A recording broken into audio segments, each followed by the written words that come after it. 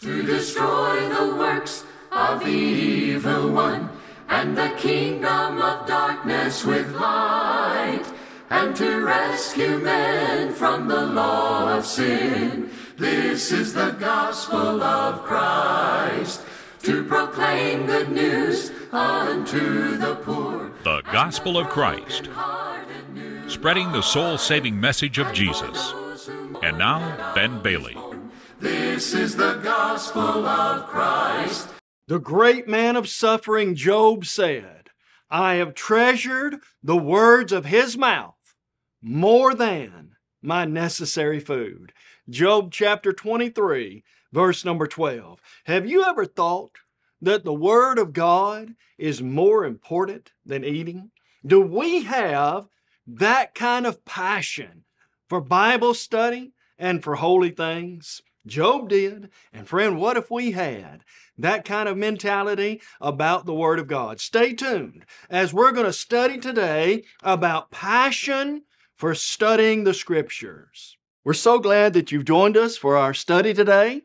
As always, we want you to know that today's lesson is being brought to you by individual Christians and congregations of the Church of Christ. The Lord's Church in your local area would love for you to stop by and visit their assembly, whether that be on Sunday for worship or Wednesday for Bible study. You would be an honored guest at any of their assemblies. You'll find people there who love God, who love others, and who are deeply concerned about the souls of men and women. Friend, if you've got a Bible question, maybe you're wondering about salvation or the church or any number of religious matters, you'll find people in the Lord's church in your local area who'd be happy to sit down and study the Word of God with you in kindness and love and look at the truth of God's Word. Also, here at the Gospel of Christ, we'd love to help you in your desire to know God better. We encourage you to check out our website, thegospelofchrist.com. From there, you can access all our lessons. They're available to you free of charge. In fact, if you'd like to have a copy of today's lesson or any of our lessons, just go to our website, fill out a media request form. We'd be happy to make that available to you as a digital download or other formats if you need that as well. And friend, we want to encourage you also to check us out on Facebook, like our Facebook page, follow us on that. Great way to keep up with things that we're doing. And then, of course, in our fast-paced world today, where everybody's got a smartphone, we want to encourage you to check out the Gospel of Christ app that's available in the respective Play stores. You can get it there, and it's a great way to keep up with our new lessons, what we're doing, and just so that you can know how we're trying to spread the gospel and reach people with the news of Jesus Christ. And as always, we want to thank you today for joining us for our study. Hope you've got your Bible ready. Let's look to the Word of God together. There are people throughout the Scripture who had a great passion for God and His divine Word. Let me mention two or three of those to you.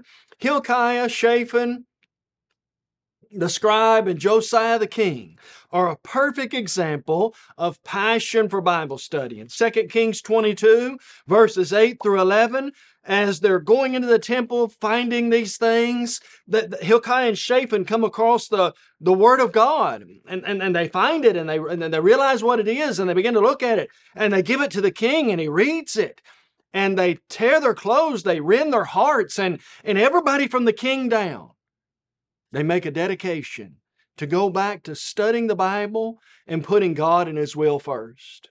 And then the example that we led with, the suffering man Job. Job said in Job 23 verse 12, I've treasured the words of his mouth more than my necessary food. Job would later say, though he slay me, yet will I trust him. How is it that under such great duress, Job had great faith? Job realized the word from God's mouth was way more important than anything else he could put in it. Friend, I wonder, do we think like that? Do we think the Bible is more important on a spiritual level than 3 meals of food a day? That's what Job said. Think about the example of Jesus. At a very young age, in Luke chapter 2, verse 47, as he was in the temple asking questions and being there with the scribes, they were amazed at his questions and his answers that he asked. Jesus had a passion for Bible study. Josiah did. Job did. What about us today? Do we really have a passion for studying God's Word and God's will? Friend, let's think about that today as we think about where we're at in our spiritual lives, where this country's at, and maybe where it'll be for our children and in the future. Let's ask a question as we think about passion for Bible study that I hope will motivate us to have that passion. Why do we need to even study the Scripture? Why do I need to study the Bible? And why do I need to have a passion for Bible study? What's that all about? Well, friend, we need to study to make sure that we're approved by God. Don't you want to hear on that great day when the final roll is called? Don't you want to hear, "Well done, good and faithful servant," right here, "Enter into the joy of your Lord"? Don't you want that to be you? Well, to do that, to be approved by God, I've got to have a passion for His divine Word. Do you remember 2 Timothy chapter 2, verse 15? Paul said to the young evangelist Timothy, and by way of encouragement to each one of us, study to show yourself approved unto God. How do I show myself approved unto God? Study to show yourself approved unto God, a workman who does not need to be ashamed, rightly dividing the word of truth. You see, in the growth process as a Christian, the Bible says in 1 Peter 2, verse 2, as a newborn babe, desire the pure milk of the Word, that you may grow thereby. Grow in the grace and knowledge of our Lord and Savior, Jesus Christ. In the long ago, God said to His people, "My people are destroyed for a lack of knowledge." And friend, do we really have that knowledge? Do we really have that passion for knowing God's will in our hearts and lives today? Or sometimes we like the people in the book of Hebrews. Though by this time you ought to be teachers, sadly, you need somebody to teach you again the first principles of the oracles of God. You've come to need milk and not solid food. How much passion do we really have for God's divine word? Are we like Jeremiah? I love the example of Jeremiah. Jeremiah in Jeremiah 15:16 said, "Your words were found, and I did eat them, and they were to me the joy and rejoicing of my heart, for I am called by your name, O Lord God Almighty." Do we have a passion? Do we just hunger and thirst for the Word of God? Matthew chapter 5, verse number 6. You know, we also need to have a passion for Bible study because of the mass amount of confusion and error that exists in our religious world. The Bible tells us, don't be ignorant, but understand the will of the Lord. Can't claim the ignorant card. Can't throw out the "I didn't know it" or "I was ignorant of that situation" card. That won't work. Instead, Jesus said, you'll know the truth, and the truth will make you free. And long ago, an evil king asked, "Is there any word from the Lord?" Paul asked a similar question in Romans 4, verse 3. What does the Scripture say? And friend, the good news is this. When you read, Paul says you can understand. Ephesians chapter 3, verse number 4. There's a lot of ignorance. There's a lot of people who just don't know. There are those who've never looked at what the Bible says. On the day of judgment, when I stand before God, saying to God, "God, I just never knew that," won't work, because God's given us everything we need for life and godliness through the knowledge of Him who called us. 2 Peter chapter 1, verse number 3. And then a third reason, we need to study. We need a passion for Bible study today, and this is such an important one. We need a passion for Bible study so that we can make sure personally that we're right with God. When I stand before God, who's going to be standing there holding my hand? Here's what the Bible says. So then each of you shall give an account of himself to God. I'll be standing there. Nobody's going to prop me up. Nobody's going to hold my hand. I'll give an account personally for myself. Friend, if that's the case, I need to be personally responsible, to have a passion for Bible study so that I can know that I'm right with God. Search the Scriptures daily to see if these things are so. Study to make sure that you're approved by God. Speak as the oracles of God. Be ready always to give an answer. 1 Peter chapter 3, verse number 15. Then, my friend, we need to study and have a real passion for Bible study so that we can answer the skeptic and we can teach the lost. The Bible says, be ready always. For what? To give an answer for the reason of hope that is within you with meekness and fear. Why is it that you Christians have hope? Why is it you believe in God? Why is it you believe the Bible is the Word of God? Why don't you accept the humanism and postmodernism and all the social ideas that exist today? Why is it that you're different? We can say, well, right here in the Bible, this is what God says. This is how God wants us to live. This is what God wants us to do.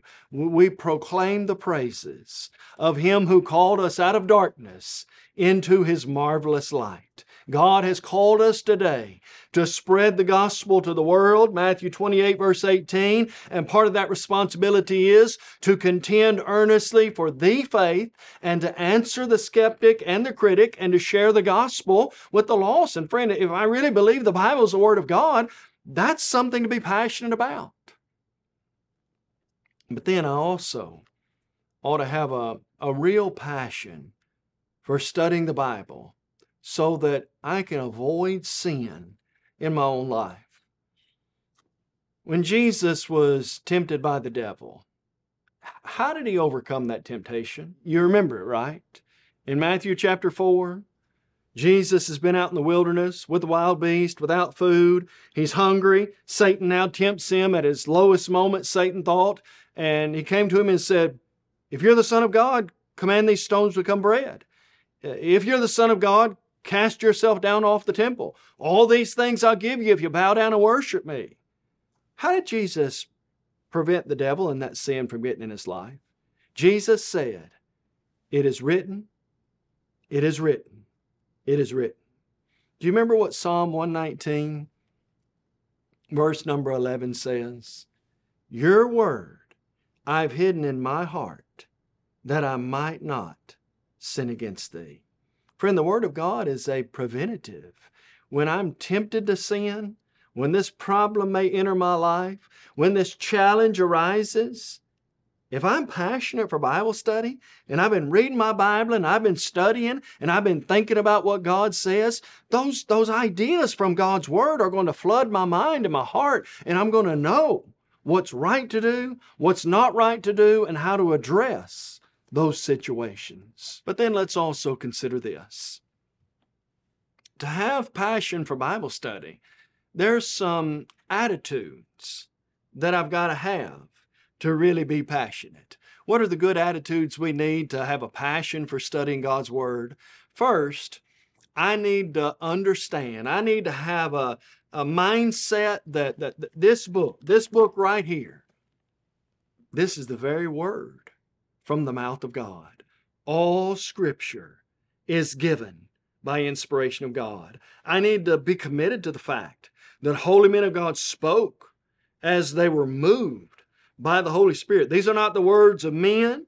These are not the popular ideas of their day. This is not what Paul thought or John thought or somebody else thought. This is the very word from the mouth of God. From cover to cover, Psalm 119, 160, the entirety of your word is truth, and every one of your righteous judgments endures forever. And I need to believe I can know that truth, and it'll make me free, that the Word of God is absolute standard on everything. John 17, verse number 17.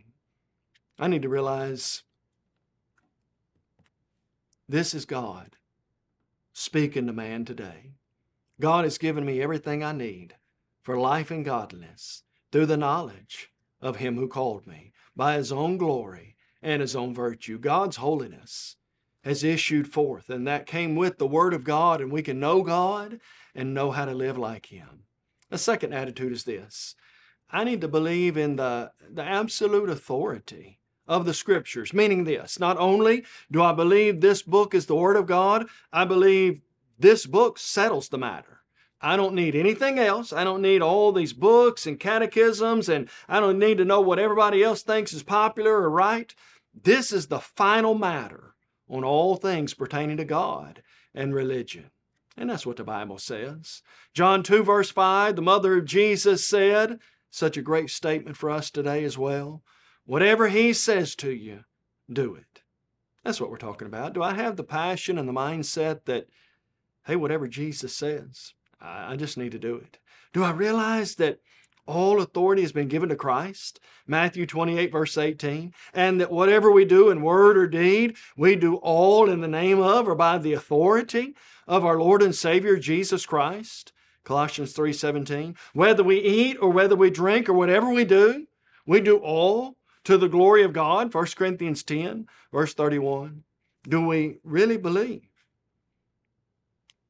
this settles it, and that we must not add to or take away from the Word of God, that it's complete and is the final authority on all matters?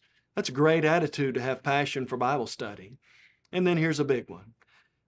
A good attitude that really helps us to have passion for studying God's Word is to have a humble and submissive heart. Be humble like Samuel.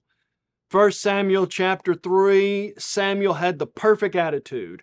God had called to Samuel twice before, and this time Eli realized kind of what's happening, and he tells him to go lie down, and it might be God talking to him, and Samuel says in 1 Samuel 3 verse 10, when the voice cries out, Eli, Eli, or Samuel, Samuel, Samuel says, speak, Lord, your servant hears. Oh, you talk about an attitude that promotes passion for Bible study. When I open my Bible, my heart needs to say, speak, Lord, your servant hears. Just like Moses, just like many people of old, we need to have the attitude of humility. Humble yourself under the mighty hand of God, and He'll lift you up. 1 Peter chapter 5. Draw near to God, and He'll draw near to you. Hebrews chapter 10. We need to, everyone exalts himself and be humbled. He who humbles himself truly will be exalted. And then, my friend, I need a sincere desire to only obey God. All I want to do in this life is obey God. In the book of Daniel, that's what made Daniel such a great man. Daniel purposed in his heart. That's what he was going to do. Daniel chapter 1 verse 8. When they made that statue and they told everybody in the region, when you hear the sounding of the gong, you're going to bow down and worship this golden image, Daniel already knew he wasn't going to do that. And as it was his custom from early days, with his windows open toward Jerusalem, he knelt down 3 times that day and prayed to the God of heaven. Did Daniel know there'd be consequences? Yeah, no doubt about it. Did he do it anyway? Absolutely. We need people like John the Baptizer. John, even though he knew it probably cost him his life, and because he had a passion for God and His Word, he said to him, to Philip, Herod's brother, it's not lawful for you to have her. Mark chapter 6. Micaiah said it in the long ago, whatever my God says to me, that will I speak. He had a sincere desire in the face of all these false prophets and the pressure that the kings are putting on him. Micaiah said, I don't care what everybody else is saying. Whatever God says to me, I'm going to say that. Noah preached for a long time with very little results, but it pleased God. Jesus went around preaching and doing good. The Apostle Paul the same way.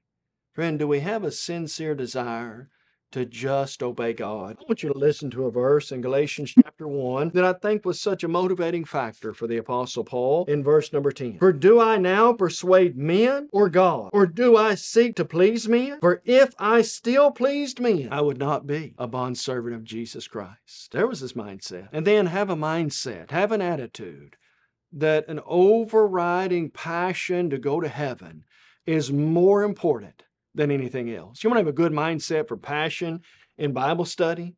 Desire more than anything else to go to heaven. Paul said in Philippians 1 verse 21, "For to me, to live is Christ, and to die is gain. Precious in the sight of the Lord is the death of His saints." Philippians 1:21, Psalm 116, verse 15. Do you really want to go and be with Jesus? Jesus wants you to. Jesus said, "I go to prepare a place for you. If I go and prepare a place for you, I will come again and receive you to myself, that where I am, there you may be also. In my Father's house are many mansions. Were it not so, I would have told you." Jesus wants us to come and live in heaven with Him. But I've got to have that overriding desire, more than being popular, more than being wealthy, more than having all the things of this life. Have a mindset to go to heaven. Now let's talk about some benefits. What are some things that will benefit you? I want you to see not just that we need to have that passion, but I want you to see the positive that comes from having a passion for Bible study. How is having a passion for Bible study going to benefit me and you in our lives? Number one, Bible study is going to bring you great joy in your life. Happy is the man who walks not in the counsel of the ungodly, nor sits in the seat of sinners, nor stands in the place of the scornful, but happy is the man whose delight is in the law of the Lord. You want to be happy? I'm talking about really happy, not just circumstance happy, but have a lasting happiness. Friend, you've got to have happiness in God and His Word. Think about these examples. Acts 16, verse 25. Paul and Silas are in Philippi, and they put in prison just simply for preaching the gospel. People told lies about them, said things that weren't true. They end up in prison, and the Bible says this, "And they were in prison, and they were praying and singing hymns to God, and the prisoners were listening to them." They weren't moping. They weren't down. They didn't get to... No. They were worshiping God in that dungeon in Philippi. How'd they do that? They had true joy in Christ. You see, it's more blessed to give than it is to receive. If we realize giving ourselves to God is the greatest thing ever, and that Bible study is only going to bring greater joy to our life, and friend, how wonderful that is. Now, let me talk to you about that joy for just a moment. That joy is connected in the Bible with knowing God and His will better. 1 John 5, verse 13, John said, "These things we write to you." Here's one of the reasons the Bible was written. "These things we write to you who believe in the name of the Son of God, that you may think you have eternal life." You may guess you've probably got eternal life. That you may know you have eternal life. The more I study my Bible, the closer I draw to God, the more equipped I am with His will, the more happy I'm going to be and joyous I'm going to be, because I'm confident in God's ability to save me and His ability to help me live as He wants me to live. Here's another one. What's a great benefit of Bible study? Bible study helps us to resist the devil's devices. 1 Peter 5 verse 8 says, "Be sober. Be vigilant." Why? Your adversary, the devil, walks about like a roaring lion, seeking whom he may devour. The fact that Satan is on the prowl, was on the prowl then, is on the prowl today, is still true. Jesus said to Peter, "Simon, Simon, Satan desires to have you." Friend, I assure you, Satan wants every one of us today too. How do we defeat that? Just like Jesus did. When we have a knowledge of the Word of God in our life, when we're staying in tune with the Word of God, when we're studying, growing closer to God, hiding God's Word in our heart that we might not sin against Him, it's going to help resist the temptation of the devil. When you think about that armor, that spiritual armor that we've been given to fight the good fight of faith and defend off the enemy, one of those pieces is a sword. What is that sword? "And take up the sword of the Spirit, which is the Word of God." Friend, it'll help us resist the devil and defeat his devices. And then thirdly, Bible study is only going to help you grow as a Christian. We want to be everything we can to serve the Lord and to give our lives to Him. To do that, We need to hunger. Blessed are those who hunger and thirst after righteousness. We need to have the mindset, just like a newborn baby, I'm going to grow by the pure milk of the Word. I'm never going to get stagnant. I'm not going to be like those in Revelation 3 who were lukewarm. Instead, I want to push forward and go onward and have the benefits of having a good Bible study in my life and in my heart. Friend, as we think about this idea, the great benefits of Bible study, please realize Bible study and the application of it, the greatest benefit we could ever tell you is Bible study and living it in your life every day is going to help us to save our soul. James 1:21, listen to these words again. James says that we're to put aside all filthiness and overflow of wickedness, get the filth and the sin out of your life, and replace it with something else.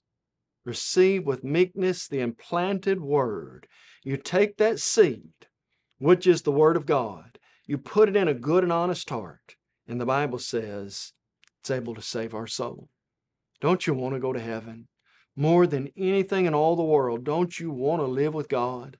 Live with Jesus forever in that place where there's no pain, no death, no sorrow, no crying. All the former things have passed away. To be with God, to be with Jesus, to be with saints of old, to be free from the problems and pressures and temptations of this life. Don't you want that more than anything? Friend, what a great benefit then. Bible study, having a passion for Bible study, is only going to aid you and help you in achieving that. And so if you're not a child of God, we encourage you today, won't you become one? Believe in Jesus with all your heart. John 8:24. Repent of past sin in your life. Luke 13 verse 3. Confess Him as Savior. Matthew 10:32 and 33. And be immersed in water for the forgiveness of your sins, Acts 2:38. And if you are a child of God and maybe you've not been excited about Bible study, we hope today's lesson will encourage you to do that. And we hope you'll join us next time as we study more from God's Word. Today's closed captions are brought to you by Christian Family Bookstore in Chattanooga, Tennessee. We encourage you to visit thechristianfamilybookstore.com for all your Christian book needs. You may have just joined our program and are wondering, what is the Gospel of Christ? The Gospel of Christ is an evangelistic work of the churches of Christ with its whole aim to take the gospel to the whole world.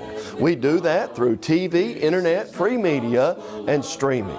Our motto truly is to take the whole gospel to the whole world, and we believe in having a book, chapter, and verse for everything we say and do. And unlike many religious programs today, we're concerned about lost souls, not your wallet. The Gospel of Christ. Visit thegospelofchrist.com for a host of Bible study materials, including audio and video of our lessons. Request your copy of today's lesson by completing a media request form online. On-demand downloads are also available at thegospelofchrist.com. We would love to hear from you. Email us at mail@thegospelofchrist.com or call 844-6-GOSPEL. You may also write us at the address on your screen. Search your app store for The Gospel of Christ to access our mobile app on your smartphone. The Gospel of Christ.